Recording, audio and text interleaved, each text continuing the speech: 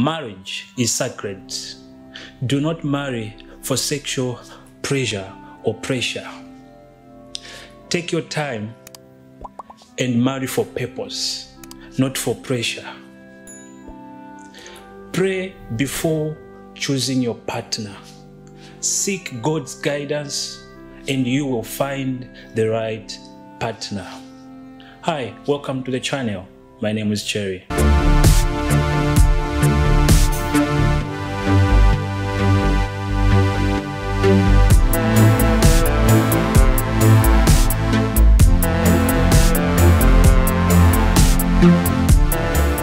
When your marriage is falling apart, call on Jesus.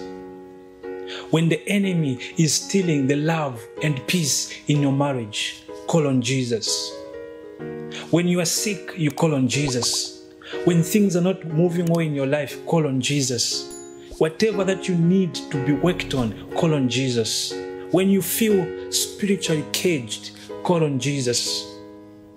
The Bible says at the mention of his name, every knee must bow. So call on Jesus and he'll come in your life, he'll come in your marriage, and he'll mend your marriage. Husbands, be faithful to your wives. Love them. Protect them. Be there for them. And wives, submit to your husbands. When God created Adam, he made Adam to be the caretaker of the garden, to look after the animals, every living creature that was in the garden. Adam's purpose was to look after the garden. And when God saw that Adam was lonely, he said, no, let's give him a helper.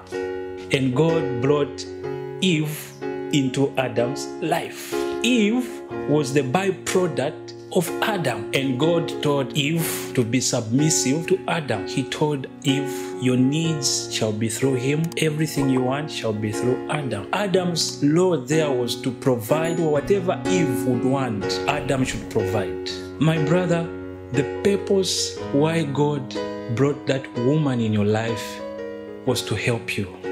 It wasn't by accident, nor by mistake. He brought that woman in your life for a purpose. Love her, respect her, be there for her when she needs your help. And you will see the blessings of the Lord in your life. Never ever beat her, cheat on her, do any evil thing on her, because that is your wife. That is your body. She is a byproduct of you. You are the origin. That's why God said to her, be submissive.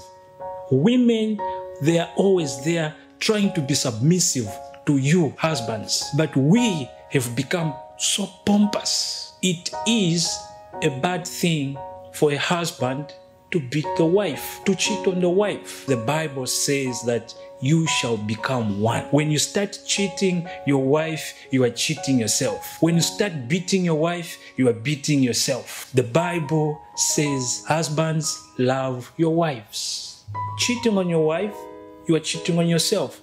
Beating on your wife, you are beating yourself. Wives, they do play a very important role at home. The purpose why Eve came into Adam's life was to learn the affairs of where Adam was staying. Purpose of your wife into your life is to learn and look after your home. Teaches the children, she looks after the children, she takes care of everything at home.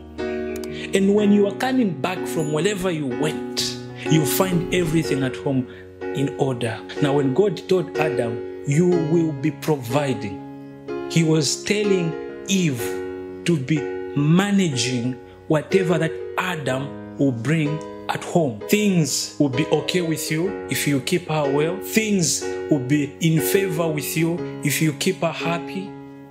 Once your wife at home, she's happy, you will have peace wherever you will be. But if you start mistreating her, beating her, doing all these evil things to her, you are cutting your blessings off. You are putting your life at risk. Love her, respect her, and you will see the blessings of the Lord, because marriage is ordained by God. And whatsoever the Lord has put together, let no man put asunder. So marriage is not something to pray with. Don't say, I married the wrong person. Don't say, she's not my type. Don't say, she does not do this. Brother, pray for your wife and talk to your wife, because you are the head and she will be there submitting to you. Love your wives, protect them. When you're protecting your wife, you're protecting your children, you're protecting your family, you're protecting your home. There's no way the enemy will come in and destroy and bring confusion in your family. You, as the head of the house, protect your wife, and everyone at your home will be protected. I want this point to be heard and understood. This thing we have today of wives working, I'm not against a wife working, a working wife. You know, there's this saying that goes, sin is sweet. Sisters, when you start leaving your home, your post of duty, going for work early in the morning, you are going off the will of God. Today it might seem to be okay because people say, what if my husband dies? Who's going to look after my kids? What if my husband, the Lord called him today? Who's going to look after me? Yes, it's good to think like that, but worrying about your husband's death should not be your problem. Don't think for God. Yours is to put your faith in God, that the Lord will provide. It doesn't matter how hard things are. The Bible says God knows what you are in need of. He knows that you need food, shelter, clothing. He knows that we are in need of all these things. But ours and yours is to have faith that the Lord is going to provide.